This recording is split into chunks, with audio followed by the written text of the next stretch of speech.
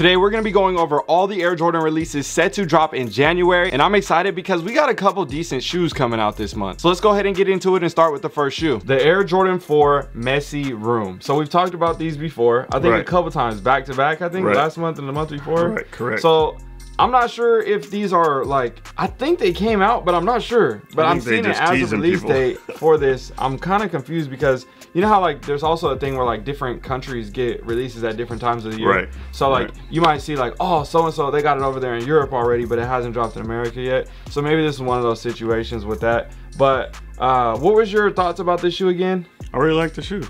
If I remember right, I like the shoe. I think it was just the retail price. You were like, oh yeah, that's a little expensive, so you wasn't sure if you wanted to do it or not. Right.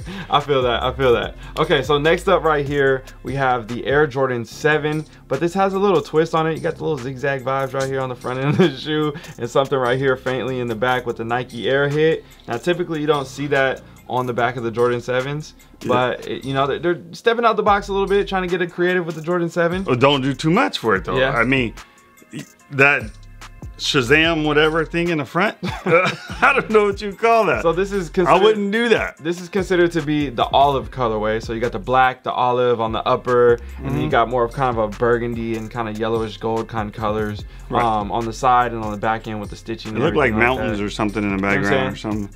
So the Jordan 7 has like this classic zigzag kind of pattern on the tongue, and you'll see that through the branding of different colorways that you'll see that dropped over time as well. So they kind of try to bring that as it matches with the midsoles, but they brought that to the upper with the materials. Don't do that. The tongue, I get it. Looks good. Looks great, but not down there. It looked like they threw something on the shoe. Like, so you got to wipe it off. What would you rate these out of 10? A 6. A 6. Retail is $210. A 5. 210 bucks. So it just went down. I think we can both say that we think this shoe is going to be sitting when it comes out. It's going to be sitting. It's overpriced. It's going to be sitting at stores.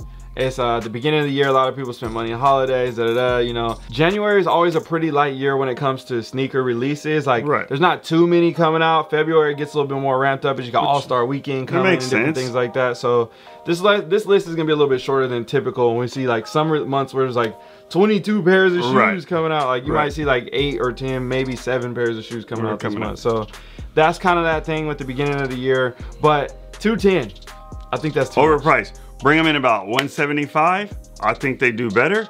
But they still gonna be low-key sitting. They still gonna be sitting. Okay, I feel that. I feel that. Okay, so next up right here, we have the Olive Concord Air Jordan 9. So the one thing that I was kind of mad about this is, well, actually, I'll tell you.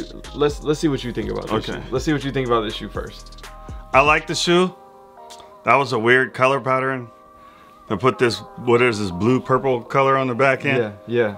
So that was kind of weird for me. And this is like an OG colorway. You know what I'm saying? So it kind of blew that for me. But otherwise, not. Take the shoe. That's a good looking shoe. I'll take the shoe like that. So this shoe is, I think, I can't say everybody loves the Olive 9s, the OG Olive 9s, but a lot of people love that. They want to see it retro, and we have to take what we can get in this type of situation. So I think a lot of people, they're not gonna be, I can't speak for everybody, but I can speak for myself and say I'm not as happy with it because I wish they would have did the Olive 9 retro. You know, it's been about 10 years since the last retro. Then we saw the retro, we saw the OG. So it's like, I'm ready for another, you know, retro of the OG style. I'll say it looked like they did good on the materials. I'm not sure though. We will see in person because this photo can be very deceiving, and that top leather with the black and everything could kind of feel stiff and plasticky and everything. Right now it looks good. Yeah, it looks good right here. Shiny and everything's looking, proportions are nice and stuff. But yeah, I think that I'm gonna be interested to see how the materials lay, and then I'm interested to see how the colors hit with the shoe in person, in hand. And I think this will be an addition to the collection still. But I think it's gonna sit. It's like, I don't think you're gonna have to rush out to go get it. If they do a lot of sizes, it'll be easy to get. And if they don't come in around 175, 200's a retail. See, and that's the thing. I know prices are going up, but the problem is with some of these color codes and some of the stuff. They get limited on what you can wear with. And then like certain shoes, certain numbers of shoes in the past didn't really sell a lot. Like the Jordan 9 is not in people's top 5. Like the majority of people. Right. You know, some people. There's very few people that say, "Oh, I gotta have the 9." Yeah. You know? I get that. And I love the Jordan 9s. I got a bunch of them in my collection. Oh, no, it's but a good shoe. at the same time, I gotta be selective on the ones that I want to pick and everything. So this one is going to be an interesting one. I think I am leaning towards a cop. I would give these maybe like a 7 out of 10. That's what overall. I was thinking. I was thinking a 7. And then maybe see how I feel in person. It might move up to an 8 or something like that. But I don't think this will be like top sneaker of the year. I still say 175, 180 to come in at. And I mean, you know, how $20 makes a difference on the shoe deal. No, for sure. Definitely. Definitely. Next up right here, we have the Air Jordan 1 High OG, you know what I'm saying? Grant colorways, you know what I'm saying? We got the blue and the gray and white. So this is a lot more of a simple and clean shoe. What do you think about these? I give it a 9. 9 out of 10. It's a good looking shoe. Do you think this will be one of the top 5 Jordan 1s to release in 2023? I don't know. But I mean, obviously we don't know all I don't say in the top 5, but I'll probably put it in the top 10. It might make I think it'll make it through the top 10. Okay. Because of a lot of people don't really mess with the highs like that. So they call this the True Blue colorway right here. And I think it's a pretty solid shoe. Retail on Jordan 1s, remember, it says 180. See? No, that's crazy because that's backwards. It's yeah, it is kind of backwards because that's more of a demanded shoe. Yeah, for it's easier to make in price and all that stuff. I get that, but it's wild because it's just like it just keeps going up. It keeps going up. I remember when we was getting Jordan 1s, like 130 bucks. I mean, remember back your time even long ago. Y'all was getting them about 750. No, 750. No, we was getting them pretty cheap. I think the Jordans when they first came out, I think they were like $70.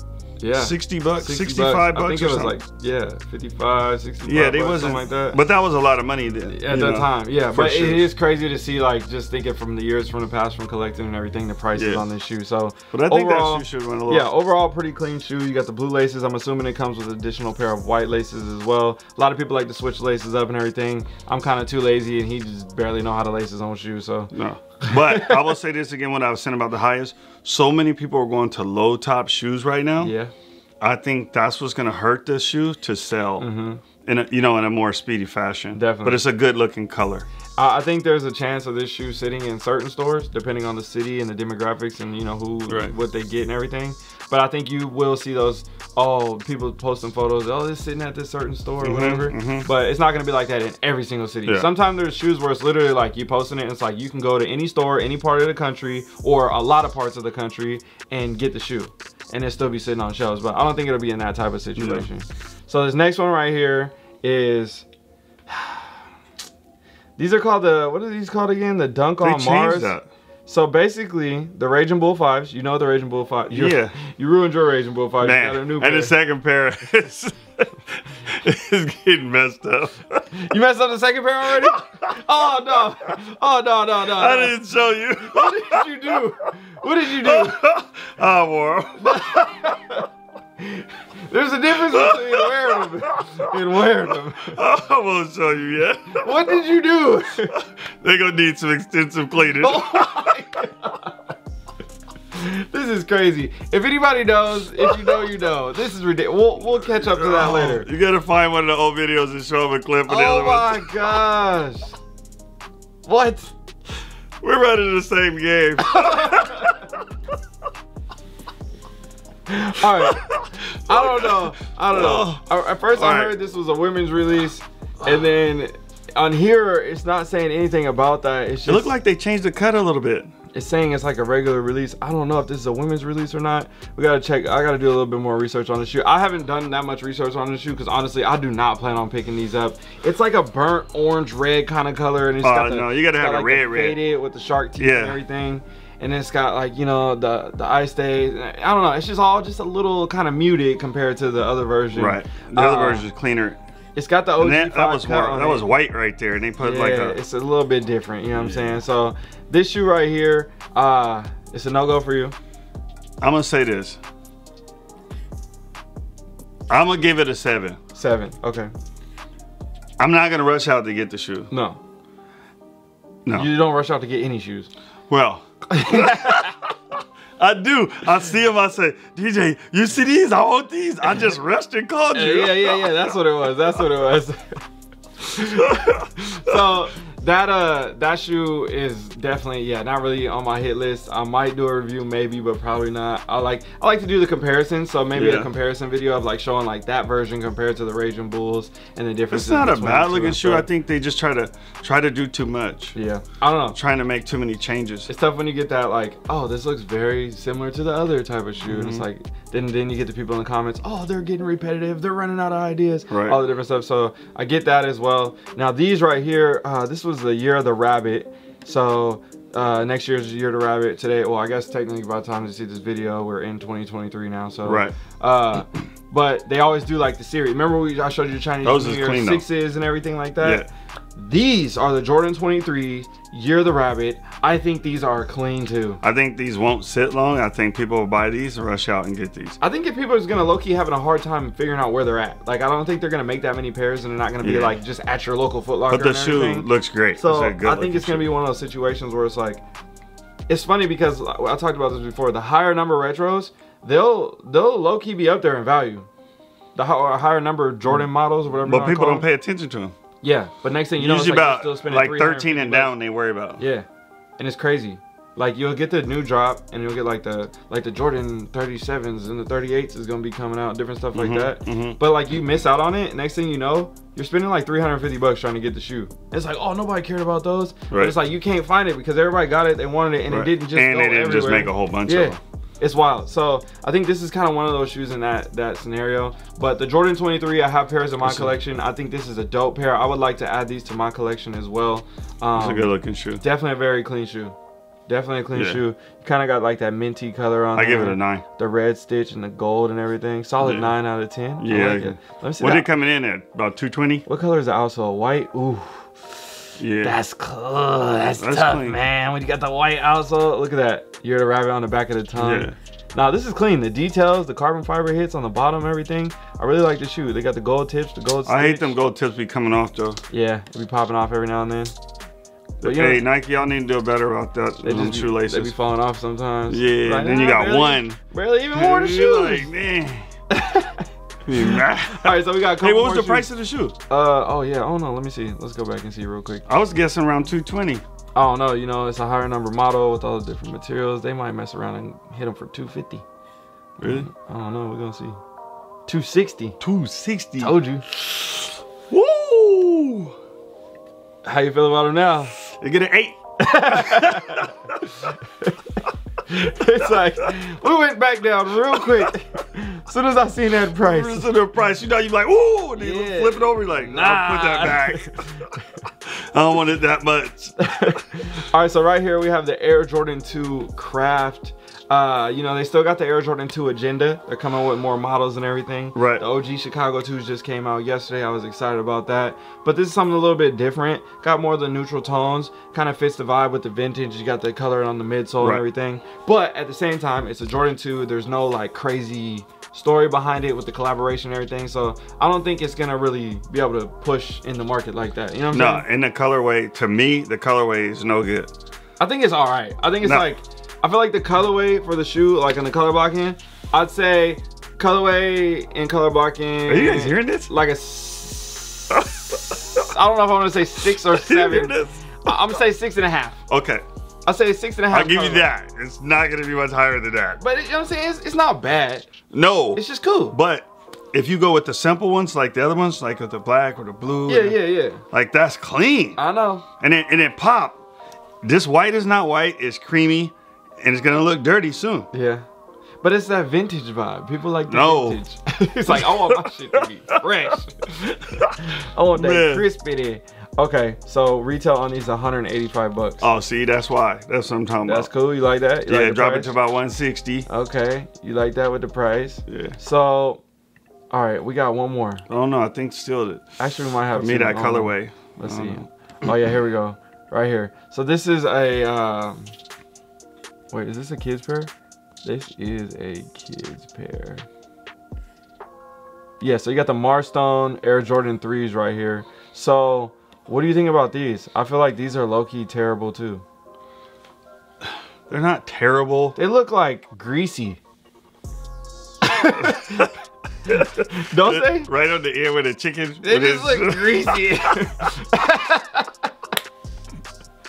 Like, I don't know.